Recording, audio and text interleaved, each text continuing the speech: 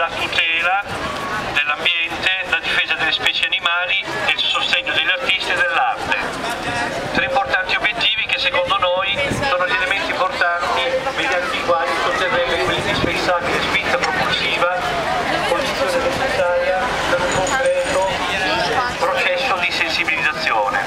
Un processo di sensibilizzazione che darebbe vita ad una solida piattaforma di valori etico-morali quali il rispetto per il pianeta, il rispetto per tutte le forme di vita che lo risiedono, il rispetto per la natura, il rispetto per tutti gli esseri che la animano, il rispetto per i diritti delle donne, il rispetto per i diritti degli uomini, il rispetto per i diritti degli anziani, il rispetto per i diritti dei bambini, il rispetto per i diritti dei diversamente abili, il rispetto per la democrazia, il rispetto per la Costituzione, il rispetto per i diritti di libertà. I diritti di libertà che devono poggiare su una terra fatta di reti sociali di protezioni, cioè di welfare. Quindi noi del Movimento Denominato Della Natura e Dell'Arte proponiamo una politica che potenzi il welfare, che potenzi l'assistenza sanitaria, che potenzi l'assistenza di invalidità, che potenzi l'assistenza di vecchiaia, che potenzi la pubblica istruzione, che potenzi le indennità di disoccupazione,